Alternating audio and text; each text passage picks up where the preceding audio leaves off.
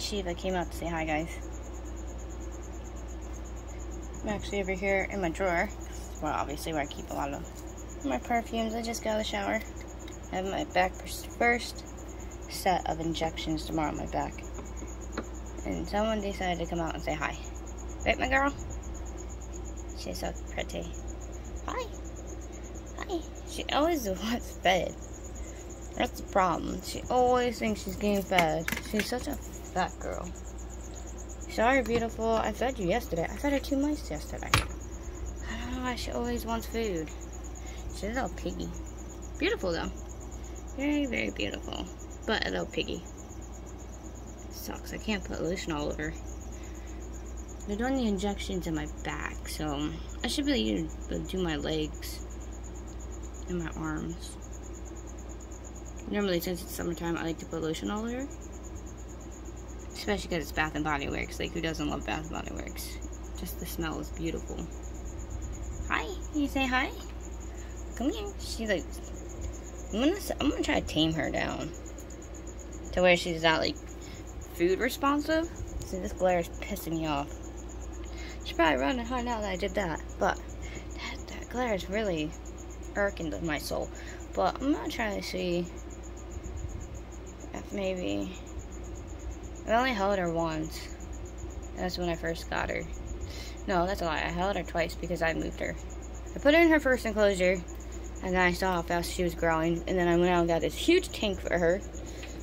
Big 125-gallon tank. I can't even get it all on the camera, obviously. That's on my phone. But she looks so tiny. She looks so tiny in her tank. Think how tiny she looks. And this big ass tank. That's so cute. But I held her twice. She's not too bad. She's not too bad being held. But I wonder if I can get her to be really held. Should be able to. She's so pretty though.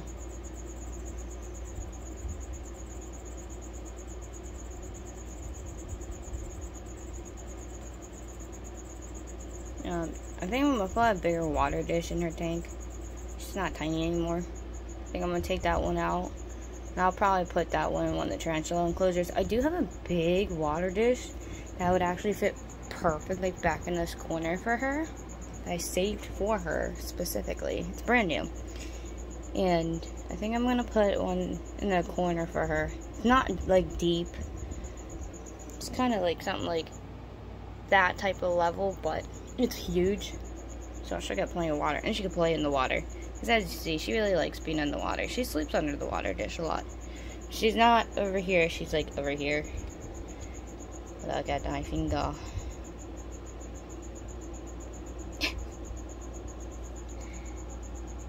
Boop.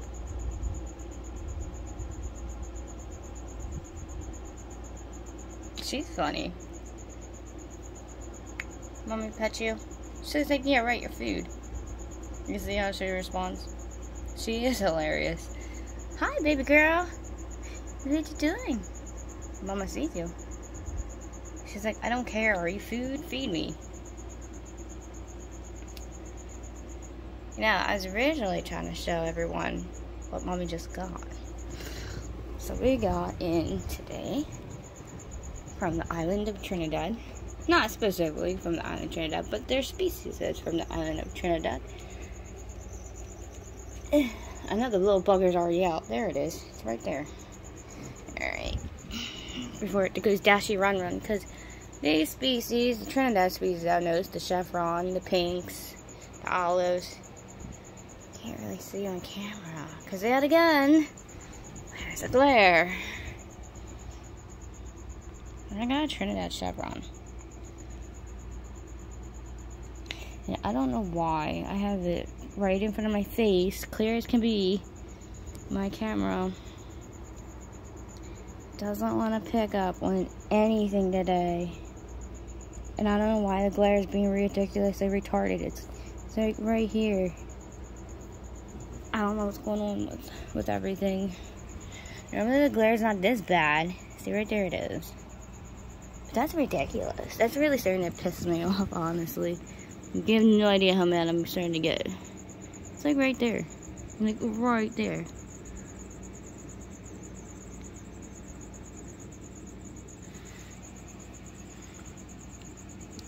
I'm gonna shut the blind. Hold on. See it a little bit better. Alright, so we'll just put the damn camera on. Alright, there's my Trinidad chevron. Isn't it pretty? Looks different than my other slings. My other Trinidad chevrons don't look like that. Hopefully, this one will grow up really beautifully. As long as it grows up. I've had problems in the past growing out Trinidad chevrons. I do have one.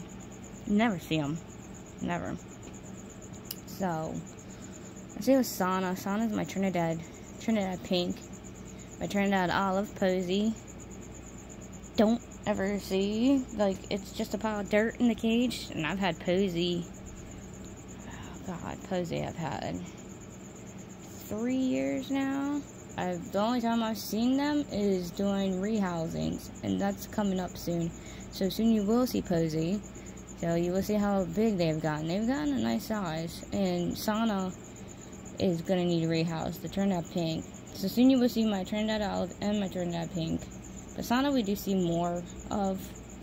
But like I said, I've had problems with the chevron. I don't know. I've had 3 slings and they died. I know they're more of a human species. But the problem is where they come from, because they're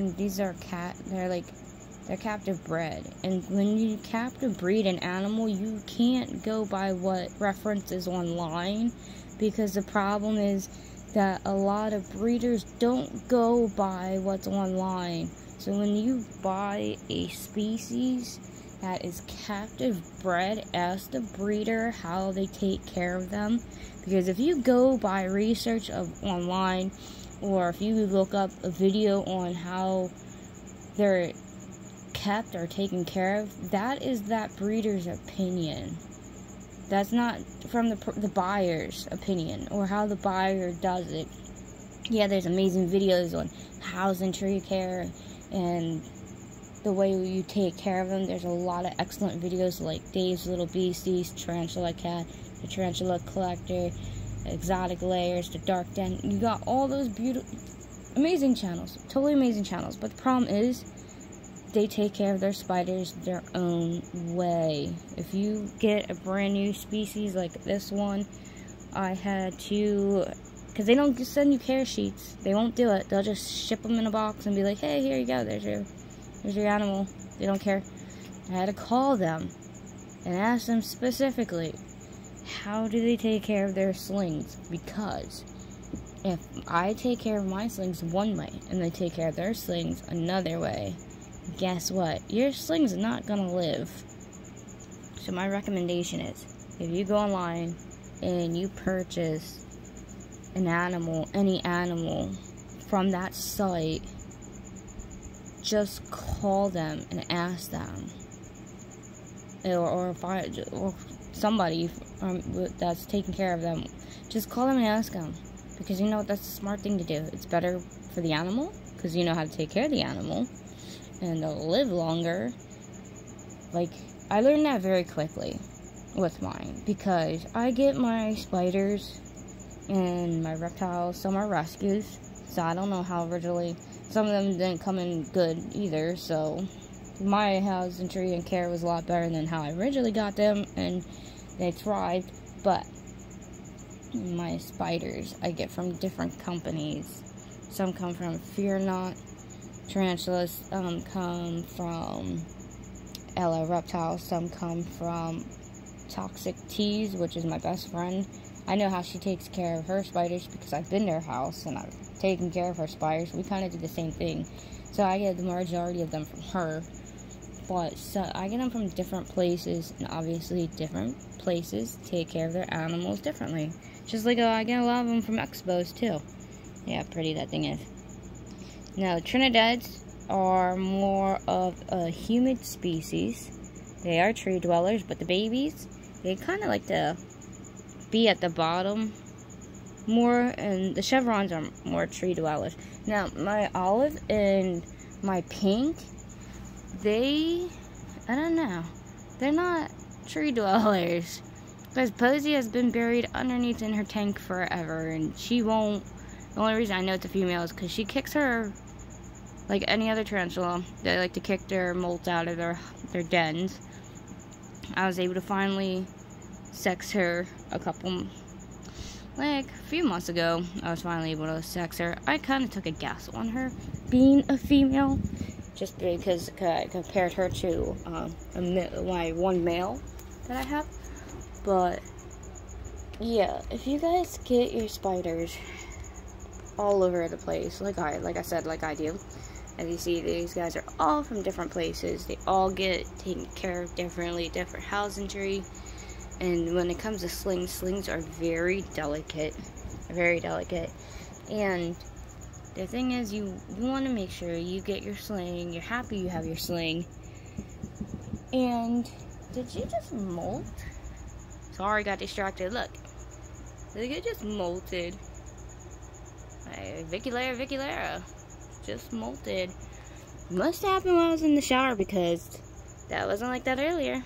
Anyways, when you I have ADHD, sorry guys, but when you have your animals, like I said, when you get them from different places, because you know, you see different sites have different cool species, and you want something different and something neat. And you want them to grow up and not kill your sling right away, or sometimes it happens during shipment, because sometimes you get your animals sent to you, like mine. The LO reptile I get them from is the one in California, not Arizona. So, and I'm in Pennsylvania, so that's a long little shipping haul for the animals. Which, on some slings, it can be pretty hard on. So when it comes to them, I try to make sure they're a certain size. Can't always see what they are, the size they are, to know. So unfortunately, I don't ever know what size I'm getting, because it might say one thing online and then you end up getting something else, and it's like, what the heck is this? Look at that cutie. And it's like, well, that's great. And you're lucky they survived the travel. So, always ask. Always ask. Even if you have to call them and ask about the house and tree care. Because everybody's house and tree care is differently when it comes to these animals. Yeah, Cypher's weird. Don't ask. My tarantulas are... Oh, no, my animals are normal, I swear to God. This one molted. My polka piece. My grandma stole a polka piece. It actually molted earlier. I pulled the mold out. It's down in that little hidey hole. Go down there, you stupid cricket. Crickets are so stupid sometimes. Adding more dirt, because little Dave is getting bigger. Needing more dirt to dig down into. I don't think I can see him from underneath. Nope, can't see him from underneath. But the Grandma Stola is doing beautifully. Cypher, my Mexican Red, needs a freaking weirdo. I got one's downstairs making sperm webs. There's Winter. Winter's coming. They should have put you on Game of Thrones, right, baby cakes? Oh, she's gonna run. Okay. I'm sorry. Let's see if your boyfriend's out. I got a pair. I ended up finding out that they are not Texas tans, and I knew it. They're not giant Texas tans, so I gotta erase that off of there. They're actually golden red rumps, and I knew it. I knew it when the carapace started changing that freaking golden color, and their rumps were getting more red. And I've seen Texas tans before. I've seen giant Texas tans before, and that's not a giant Texas tan, and I knew it. So I actually have a pair of golden red rumps, which is actually more cool. Because I've actually been wanting to have a pair of them. So, that's the other problem. When you get them from expos, or you get them from certain places, not everybody marks the tarantulas correctly. Some people will sit there and be in a rush and just mark the containers ahead of time, or they're just in the rush trying to get ready for expos or whatever, and they have cups written out, or just not paying attention, and they write it all wrong, and You think you're buying one species, and it turns out to be another species. That's happened to me a couple of times. Always gotta watch out for that too. So you gotta make sure you know, or at least try to like learn, or if you really want to get into this hobby, like really learn just the basic or acknowledgement of certain species. I was learning more about certain species then, so I wasn't, and it's hard when it comes to slings, because a lot of slings do look alike. I ain't gonna lie. A lot of my slings, when they were little, I couldn't tell which one was which sometimes. I'd have them all lined up on the shelf up there, like all my Mexican species and the Veracruz red rumps and Mexican red rumps, they were all lined up. And it's like, do I have them in the right spot? Like, they all looked alike. That one molted. Where are you at? We're not out yet. Oh, there we are. Orange tree spider nubis. It's molted, and of course it's in a tiny ball, so I can't tell what it is yet. It's getting to the point though, it should be able to tell the sex soon. But they keep doing that with their molt. So I have to pick the pieces up everywhere. Very beautiful species. I gotta clean its enclosure, but look how beautiful orange the tree spiders are. My purple tree spider, last time I saw Sasha was down there, because the tree spider species are a little bit more of a humid species. Oh, this Cypher's getting a drink. Cypher likes to freaking bury its water bowl, so I have certain sphagnum mosses and plants that I put in there for them to stay really hydrated, especially in the summertime. If your tarantulas are problematic like mine, and they knock everything over, like their water dishes, because a lot of it, or bury them, plant sphagnum moss, peat moss, stuff like that. It'll keep it moist, and they'll suck up the water moisture from that. Anyway, change the subject, I know. I'm so annoying with that. People hate when I do that. You'll get used to it, trust me. But anyways, the tree spider species and certain trinidads, certain species are more of a humid species, so they like to have more water, more humidity. I wish Sana would come out, but Sana's not out today. Sana has a water dish, but I do spray down Sana's enclosure too. Everyone gets sprayed down. I don't see the purple tree spider out yet. It's still early. I don't know where Cat is. Cat is my rose gray. But we'll see who comes out later. As you see, my girl slithered off. She's like, I'm out of here. I don't care. But yeah, we'll see everybody out later. Cause I feel bad. The only thing I hate about viculaires and arboreals is when you have to go in and get their molt. A lot of times I wait for them to just kick it out or push it out themselves. Cause look at that. I don't want to ruin that beautiful webbing just to get that piece of mold out. Eventually she'll drop it down. She'll push it out of her area. I'm waiting for, I think I'm gonna, I have a feedings I have to do. Look, my beautiful rusty color down there. Look at that plant's still doing pretty good. I have to water that plant then. That's gonna be such a pain in the butt. How are you doing, little one? Look at that. Such a cutie little fire leg baby. Yeah, I know. I decided to put it into here. I'm getting a special enclosure for this one. I know you're a bolty, the other thing. I gotta feed some of the babies, which I will be doing then. I'll probably be listening to Game of Thrones and feeding some of the little ones, because like I said, I have my first injections I gotta do, because I gotta do a couple injections before they cauterize my back. So obviously little one's hungry. I wish the Hattie would come out. I think later on we might try to see how the Hattie is doing, so I'm actually might dig up the Hattie. I digged up the polka peas to make sure they were still alive and doing okay, because I haven't seen them in a while, and they're doing beautifully. They're doing perfectly fine. So we'll just wait until a little bit later. I don't want to make this video too long. We're already at like 20 minutes.